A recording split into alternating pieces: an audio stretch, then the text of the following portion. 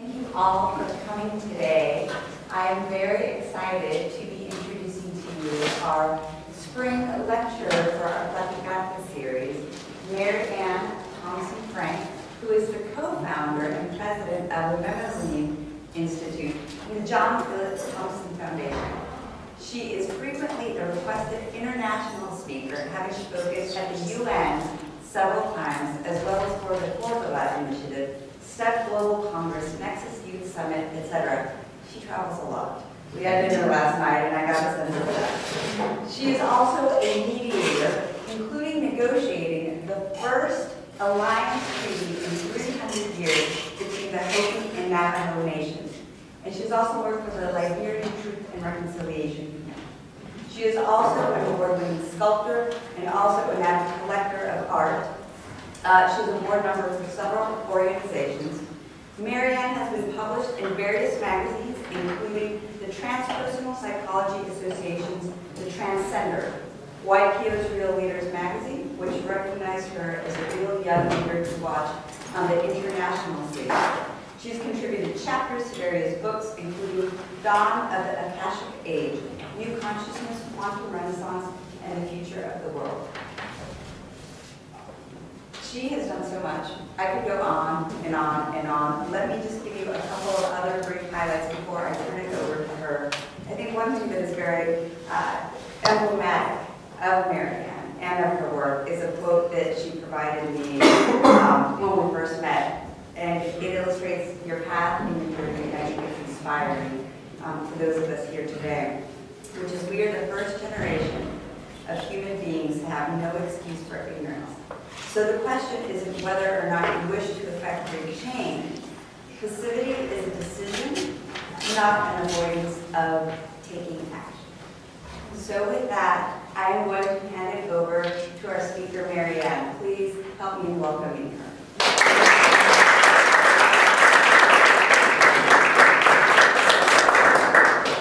Thank you. I appreciate all of you for being here today. Wow. When I was asked to talk about the relationship between art and activism, that seemed like such a huge genre. I was like, what do I do? Art and activism. How does that relate to each other?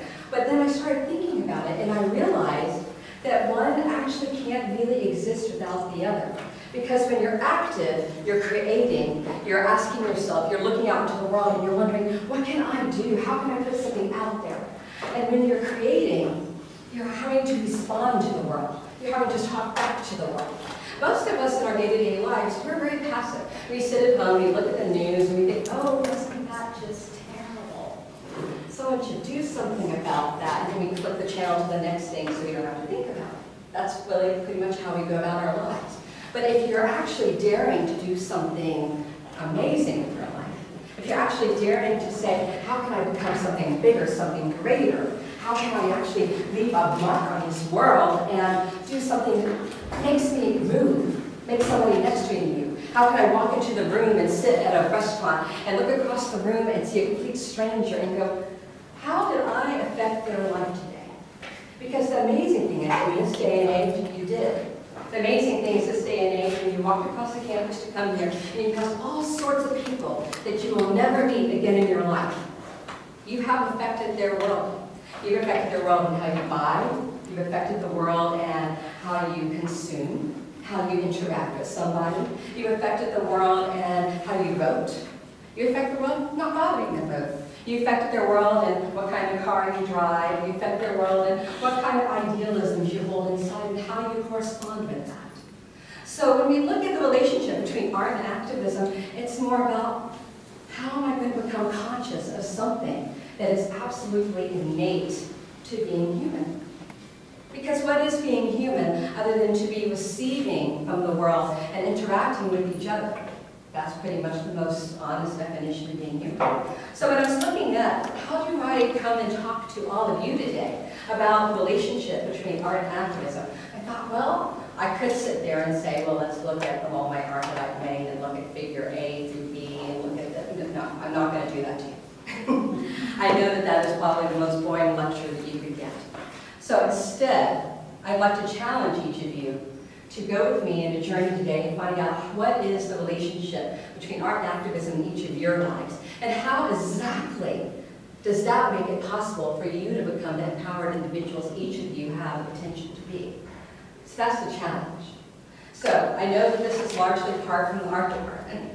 So raise your hand if you can draw something resembling anything. I know that there's more than that because you guys are the art department. Okay. So someone raise it higher because they're all timid. These little hands are going like this. Again, if you can draw something resembling anything, raise your hand so I can actually see it. Thank you. Okay, will you please come up? Will you please come up? Yes, I see a young boy back there. Go ahead, come on up. Go ahead, come on up. All right, thank you. What I'm going to do is I'm going to ask you guys to stand in front of this. We're actually going to make a mural, believe it or not. By the end of this, you will have done this. So if you all will stand in front of that. And give each one of you a color. You don't have to do anything with it, just remember what color it is. Because the next part, those of you that didn't raise your hand and think, thank God I couldn't draw, you're not on the hook yet. Okay. So now that you guys have that, just keep that color in mind. You don't have to do anything with it. You can set it on the ground if you want. So now I'm going to ask another question. How many of you in this audience today have actually ever encountered something that made you upset, that made you mad? Just a personal experience. You know, you can actually tap into it and you still feel kind of that heart palpitating. Okay. Yes, I see you nodding. Please come on up. Okay. Now, how many of you have actually been in a situation in which you felt like you wish you could have said something stronger? So you wish you had spoken up in that moment. You could play it in your head and you say, I wish I could have done that. Okay, I see you nodding. Come on up. How many of you remember when life was a bit different? When people didn't necessarily have the rights, whether it's a woman or a racial thing, you remember things being very different a long time ago. Any of you, please come on up.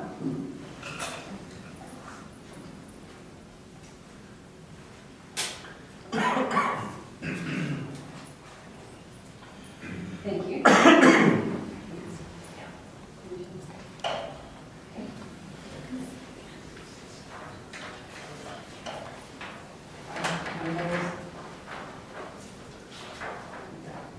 Okay, you three, stand with me, quick. Now, whoever has, one of these colors, if they have the color, when I ask them to talk to me and they say something, the artist, I want you back here to illustrate it. However comes to mind. It doesn't have to be literal, doesn't have, just whatever comes to mind. And because there's always a shy person in the audience, I'm going to choose somebody that didn't speak at all. So, you come on. Thank you. So what is the power of art and activism? How do we actually engage people with each other? How do we make them care? How do we make them see that we are a human being? Because at the heart of it, that's what we're trying to do. Understand that I am a human being. You are a human being. Because when we don't connect, and something makes us upset or angry, that's what's happened. We've lost the sense of our common humanity. So I'm going to ask you guys a question, and when you answer it, then I'm going to go back and each of you illustrate whatever it is that they say. Here, right? Or yeah, just on the table. Yeah, I don't think UT wants us on the carpet or whatever colors you want, they're all here. If you're ready to. Okay. What came to mind when I was asking, what is something that just you recall that made you really pissed off? Where do I start? Please. Speak up though, because we don't have microphones. So. I just found out my mom has cancer. I lost my brother too for violence. My dad let him so die. My brother.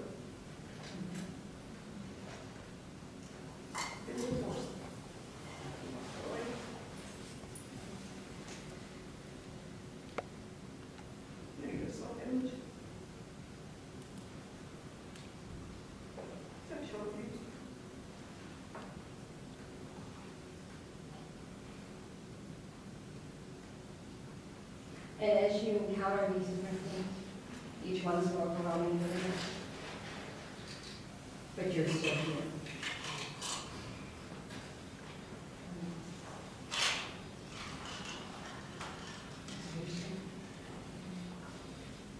So when it's raw, and you have something authentic like that, that's connecting with the human being. And you're being able to do this shows incredible strength. So thank you. So something strong, something that shows standing against the wind, a light in the dark, however you all interpret it. Well, it'll be that because she's red, so whoever's yellow. So please. Well, when I was little, when I started school, and one of the things was that if, and I still remember to this day, the first day of school, I walked in, and because I couldn't speak English at all, I got put in a remedial class, and so we were branded as the less intelligent ones. And it's, we have really passionate teachers in our schools that help us, to learn English within 1 year. So it's something that I still remember that one day. When you knew you had something more than they said. Yeah. There you go. So you asked me when I wish I would have said something stronger.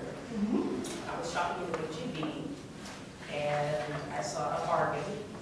So I raised my hand and started celebrating the bargain. It was really, it was so good. A white lady stopped me, tapped me on the shoulder, and turned around, and she was like, "Oh my God, I thought you were doing gang signs." I was like, "Wait, what?" My kneecaps gave out. I was like, "Lord, what's your name?" And I asked her, like, "Excuse me, what?"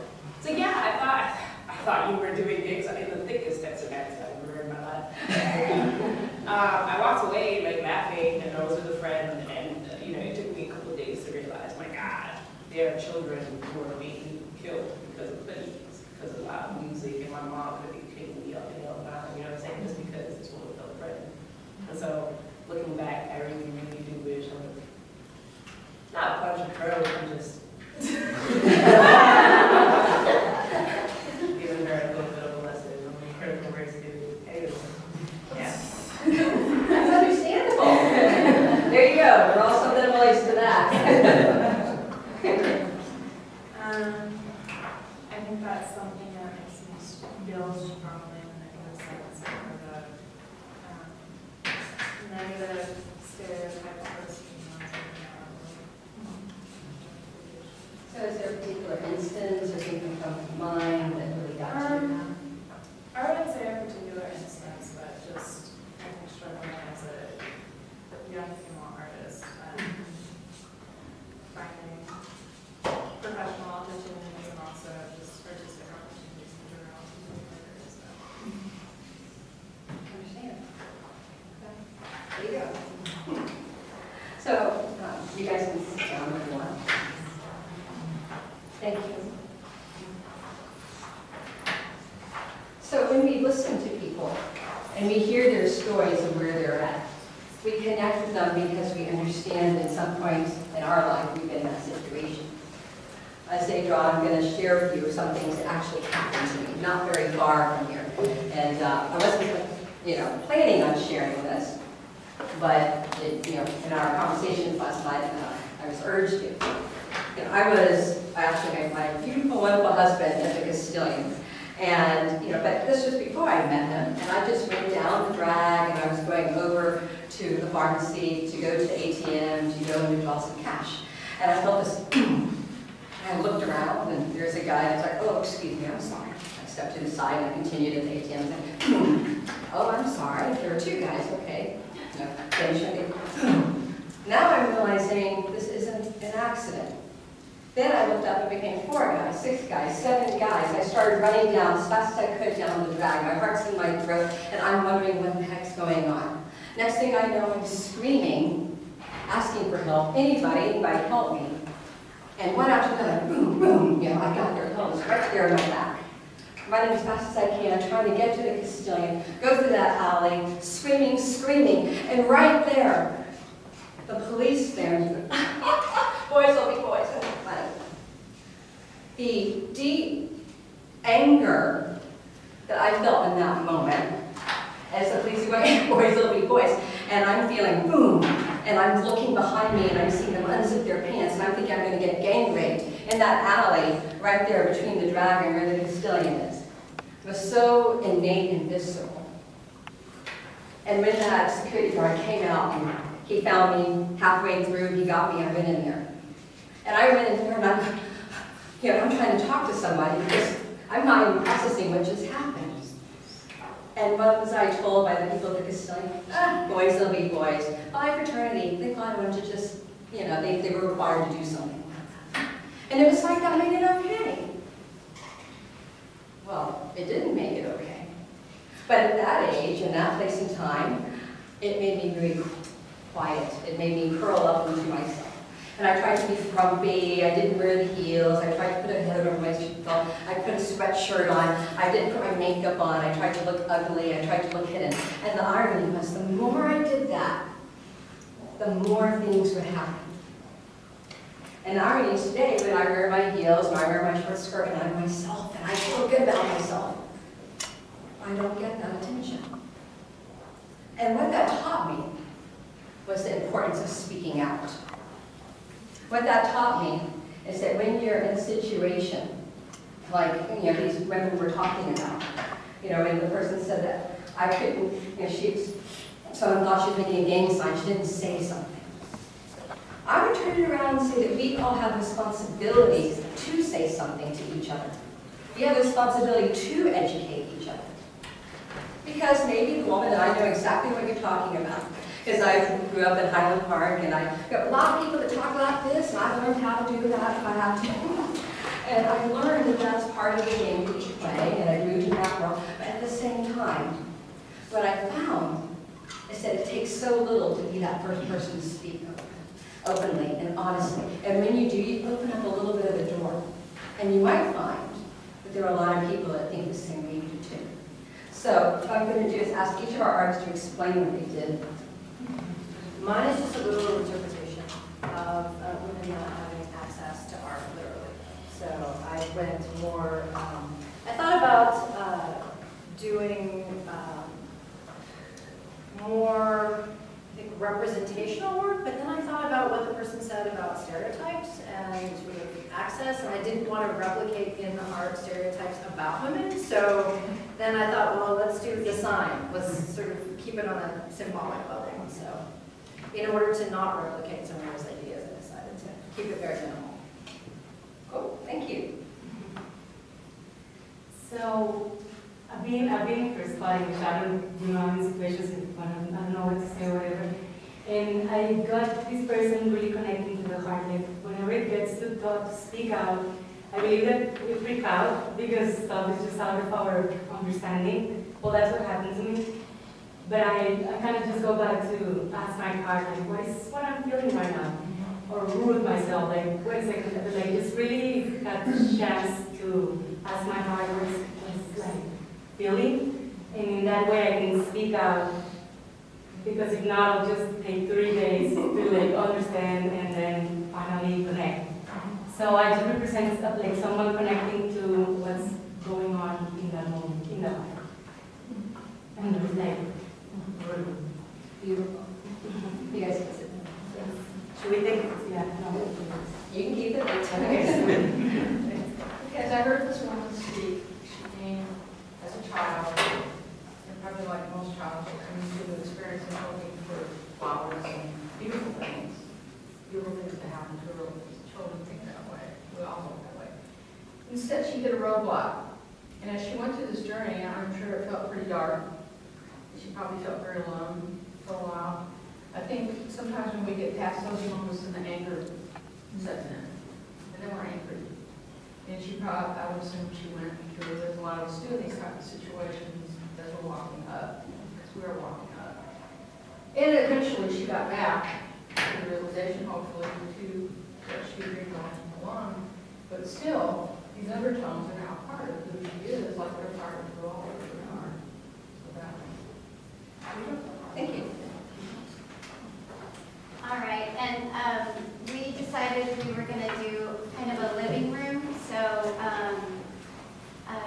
she talked about absence, and loss, and so we put 2 chairs there, and then we tried to light up the room with a big lamp. So. Thank you.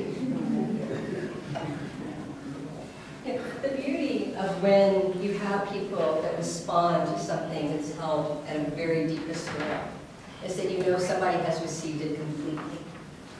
It's very rare in our day-to-day lives that we ever receive each other completely. Because what do? We could be walking down streets like I mentioned, when I was running away, afraid of being, gang raped, and 10 minutes later, somebody said, "So, how are you doing?" You know what I said? Fine. I mean, that's pretty much what we do. We could have, the sky is falling, somebody's coming in here with automatic weapon, and someone would say, "Oh, fine." That's what we do. We very rarely in our culture ever say, "Actually, I'm not okay. I'm not okay because I have somebody that's dying. I'm not okay because I have somebody that assumed I was making a gang symbol. I'm not okay because somebody thinks that I am, am retarded because I can't speak the English language. I'm not okay because somebody doesn't look at me and consider I'm a serious artist because I'm a woman." I mean, all of those things that each of the people up here just spoke means that they have a very legitimate reason to be upset, to be expressive. And what that means is that what transcends that? How do we change from just being upset to being an activist? How do we change from just knowing and recognizing that there's something that needs recognition to being the one to actually speak out about it? The first thing we do is we speak it. The next thing we do is we see that somebody receives it. And then they respond to it. But what can we do to make that go even further? What we do is we take that and it becomes a story. So if I was going to stand here and I was going to make up some kind of poem on the spot about this, it would be, and I'm just coming up with something, so bear with me.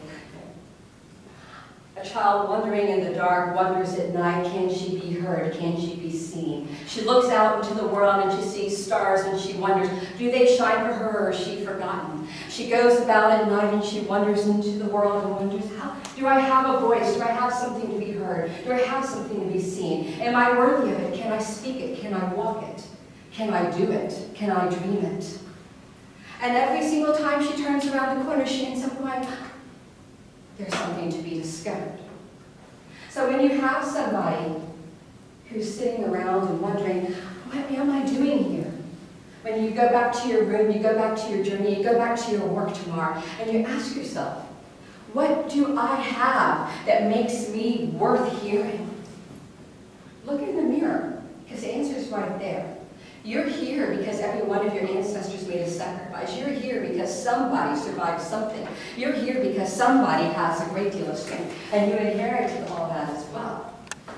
So when you don't like something that you see, also consider that each one of those things that makes you up is a testimony. You're a living, breathing, walking DNA testimony to strength. That's what every single one of you has. That's why you're here. And if you happen to be somebody who didn't come from money, that's part of the story. If you happen to be a woman, that's part of the story. If you happen to be a minority, that's part of the story. Because every single one of those things means that you have to work twice as hard to climb up even harder. That is a remarkable story. There are many ways that you can look at ourselves.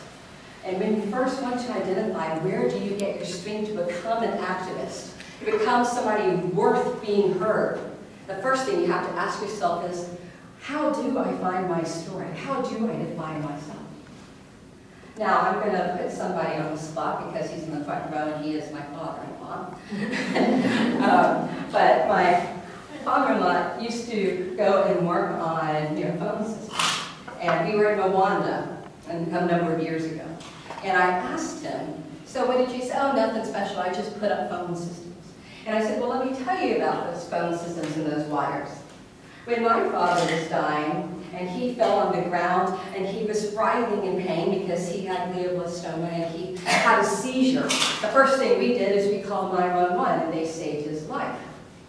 And then it happened again, and it happened again, and it saved his life again and again. And you know why it happened? Because there is somebody in the middle of a storm that braved and risked their life of being struck by lightning, and he's been struck by lightning.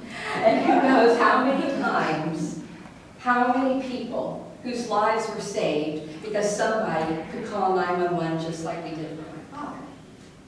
That's part of the story. Now, most people would take a look at something and say, oh, you know, I'm a phone okay, and I swing the wires. I look at that story and I say hero, because you may never see the names of the people, know the names of the people, know the number of the people that were saved because it worked that day. So that's what I mean. What kind of story do each of you have? How do you tap into that story and claim it as your own? How do you take the story that is your own and become so conscious of it that it moves you to the point that you can't help but to speak out? That's the question. So when we talk about art and activism, what can we be? What is the potential of an individual? It's limitless. Each one of the people that stood up here is feeling something so authentic. And I can pick any one of you in the audience and ask as well, what do you feel that you have fought hard for? Let's choose somebody else. Who here is fighting a personal battle at this moment in time? Anyone here that is willing to share something that they are fighting very hard about? So now I have the whole room scared. That's the first thing you have to get over. Because if you really want to make a difference, it takes being willing to look like an idiot. That's the truth. It takes being willing to go in the middle of somewhere and say, I have a problem. It takes an ego to be able to go up somewhere and say, I'm worth your time. It takes an ego to say, I'm intelligent enough that you owe it to me to listen. If you want to know how to get people to hear your art, you have to be able to go up there and say, I am worth it. You are going to listen to me because I am worth it. You want to know how somebody is going to believe in whatever it is any one of you are doing in your life. You have to claim it. No one is going to hand it to you in this world. What you have to be able to do is go up to any individual and say, this is my story, this is what it took to get here, and I have earned it, and I have something unique to give that no one else will. And the reason that's a real thing is because no one else in this world will possess the unique set of experiences each of you has had in your lives. And when you look at the uniqueness of your story, if you can take that and turn it into your art, turn it into your activism, you will have an empowered voice. So, I'm going to go and ask this person. What is your name?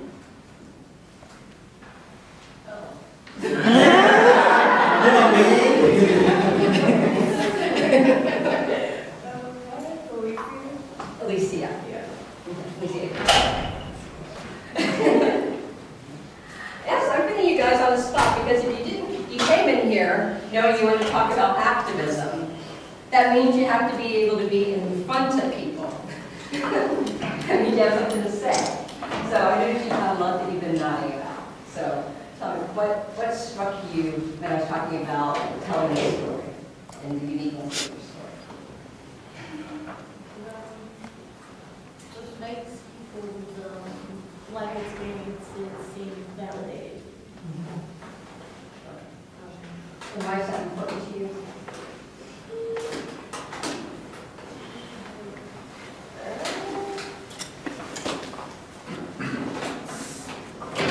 Here's the question. If you have a parent or grandparent or someone whose story really affected you, or has made something possible for you, or a friend, A friend, and why did their story affect you so much? because it made me feel like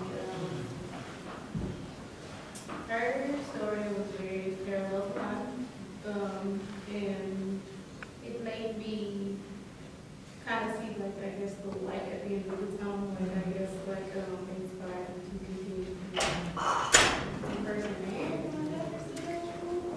And just like motivated me, I guess I should say this better word.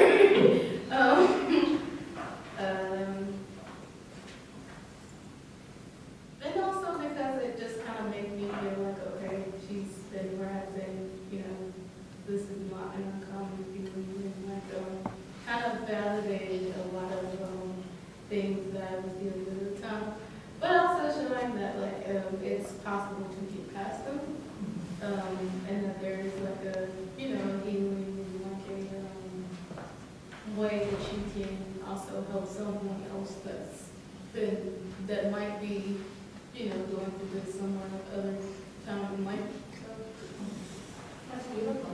So when you think about somebody like that, and each of us has someone in our lives that lets us know something's possible and challenges us to move forward, when you look at what that person's doing and you use that to pull yourself forward, how does that make you feel in terms of being part of a larger story, like part of a community, or how would you like your story to affect somebody one day?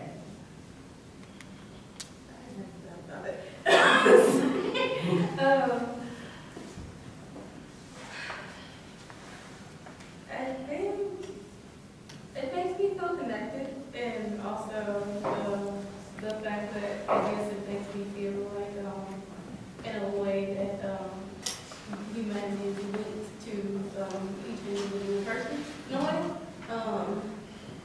And it also makes me feel hopeful because they society kind of teaches you a lot of principles and things that make you kind of lose hope a lot of times, and especially with the fact that with the way that people in politics and all these things are arranged in society, it kind of helps combat the idea that the world is always a dark and scary place. Yeah, I think that's the best way to put it. Thank you. Okay. Perfect. Thank you so much.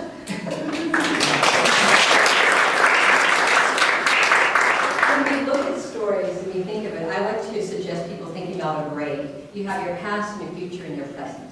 You know, one of the things that actually happened in my family's life, and I didn't realize, and again, you can't make these things up, they're so crazy, but my grandparents, and some of you have seen the Josie Thompson Conference Center on campus, that was my grandfather.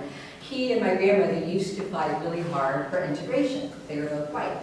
And they had the Ku Klux Klan that would come regularly and light the crosses in their front yard. And they did this in the 20s and the 30s and the 40s and the 50s and the early 60s. It wasn't until about 65 or 68 that it stopped. So decades of terror. And I understood this intellectually, but I didn't get it until my husband and I actually had an arsonist that was going through our neighborhood and setting things on fire. And I looked out the window one night and saw this huge fire flaming, and I went, oh, now I get it. But at a deep personal level, that is what they were willing to do because they believed in something. And when I take a look now and I move forward, into the world that I work in, so much of it deals with, interracial issues, so much of it deals with LGBT issues, so much of it deals with women's issues, and ironically, every time I march for one of those things, the irony is the people on the other side of the fence all look the same. It's almost always they're pissed off, they're angry, and most of all, they're afraid of something different. Mostly they're afraid of something different. And what I've learned over time, and when I look back at the stories of what they have gone through, and I remember hearing, because I was assigned an assignment in 7th grade to try and go in and tell people, interview my grandmother, and I learned about this history at that time. And when I started reading about it, I went and I was told I had to interview a couple of other people, and I did.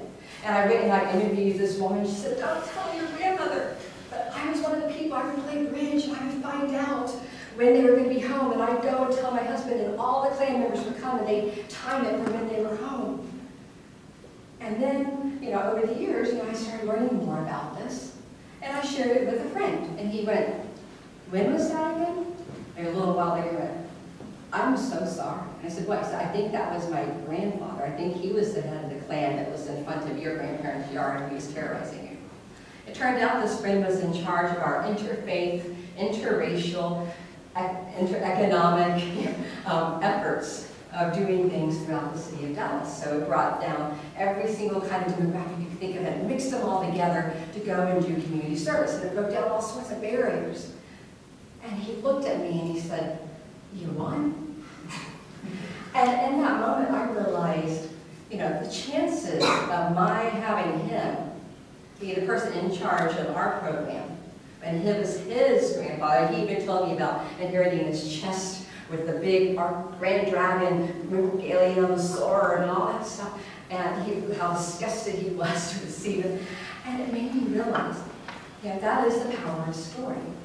And just as we talked about today, each of us has an individual story. Each of us is also part of a much larger story. Stories with ancestors whose names we'll never know.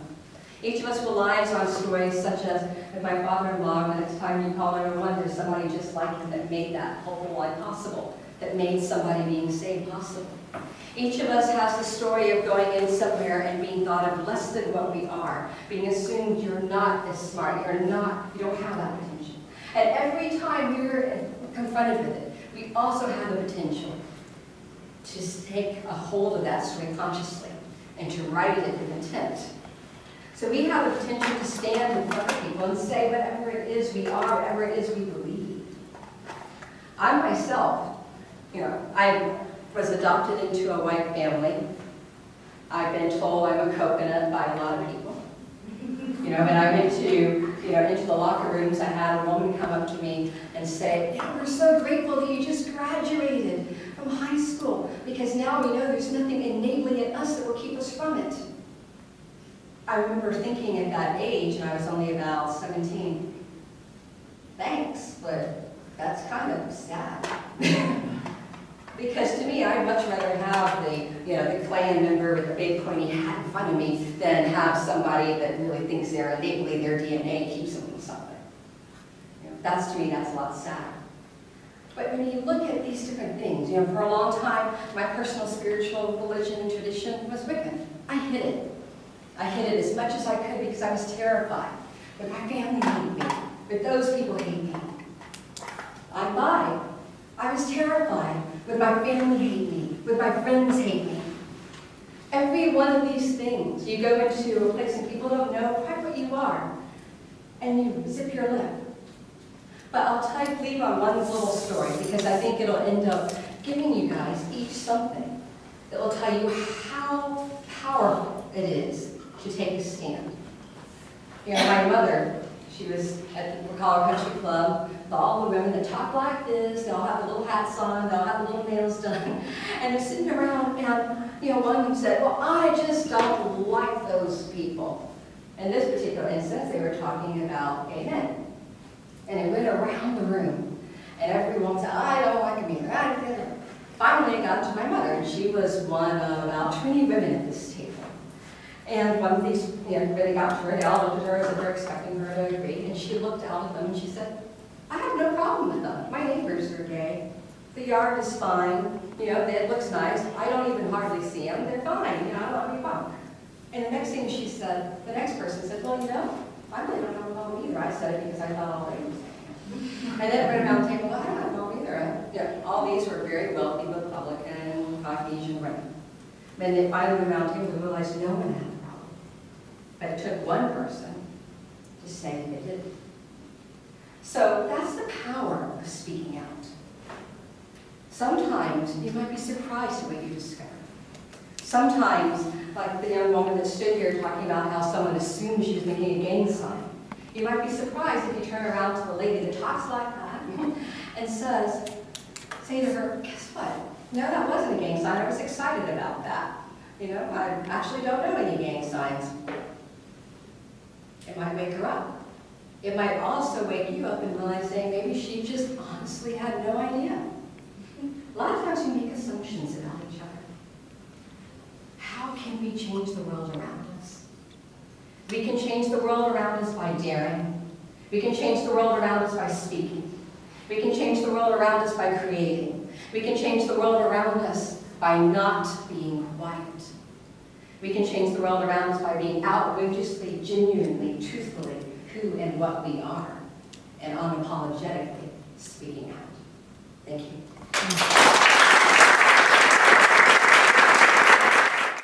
So I'll go ahead and open up the floor to any questions or comments, or if folks want to share their own stories, perhaps. Please speak up, though. How was it growing up in Highland Park and being different than everybody else? It was very strange in some respects. When I was really young, the only people that looked like me were gardeners and housekeepers. And that was very strange. And it went both ways. On one hand, there is, a lot of, oddly enough, and I'm not going to be politically correct here, oddly enough, a lot of the Caucasian people went overboard to be sensitive. And I was very grateful for that. Ironically, I got much more of a hard time by the Hispanic population. It was more of the coconut thing. Who do you think you are that you can walk that way, speak that way, act that way? Who do you think you are to be the one eating in the restaurant and not serving? And that, I think, has been the biggest difference I've seen. When I started dating in high school, you date who you're around. So I was around a lot of white people. So I would interracially date, and I would go to the mall and get spat on. Interestingly enough, just as much by Hispanics as by white. Now, I go there, and my husband and I walk hand in hand. There's no problem, no issue. I see a lot of interracial families. So it was hard. It did teach me, I remember being about 5 and, kids pulling out the towels from under my feet when we were at swimming pools because they said, don't let her touch the towel, see she's brown, that's because she doesn't bathe. So I think a lot of it was ignorance. And looking back on it, I think I would blame more the parent for not explaining the concept of melanin and things like that I would do. Any questions? How do you find a balance between your activism and your art? One, I find, helps me understand the other. Sometimes I don't even realize I'm making a point. I have a piece called Spiritual Anatomy, and it brings the Kabbalah, the chakras, and the 7 sacraments of Christianity together. And I was showing it in New York, and only New Yorkers happened. But in that particular corner booth that I was at, I happened to have a Hasidic rabbi come over, a Buddhist monk come over, and a Hindu come over, and a priest, and they all came and they looked at it and they recognized their own iconography, and they could see how it was sharing the same information, how it related, and they look at it and they look at me and they look at it and they look at each other, and it was like, I don't know if I like having something in common. So sometimes, one ends up helping the other, comes up to a little bit. Mary, could you speak about, there was a recent incident on campus with the Fiji House where they held a border patrol party. Very insulting, very hurtful to the Latino community here, but also I think to even a larger community that respects Latinos and does not play into these stereotypes. How do we speak out? We have forum, but we seem to get a law in terms of getting any response. I think that there's a lot of power, in stories. I think, again, you have to make yourself human. I find that people can only interact in a negative, let me put this basic, in a bigoted perspective with that which they do not find human. Once they recognize another human being, it's almost impossible to be a bigot. So, if you're trying to reach somebody, you have to make it personal. I think sometimes looking into the history, like, Sylvia Rusco at the Mexican Arts Museum, shares the history a lot of people don't know about Austin, that the reason why the majority of the Hispanic community is on one side of the city is because the Ku Klux Klan came in and forced them to move, and actually even moved an entire church to the other city and rebuilt it. That's history.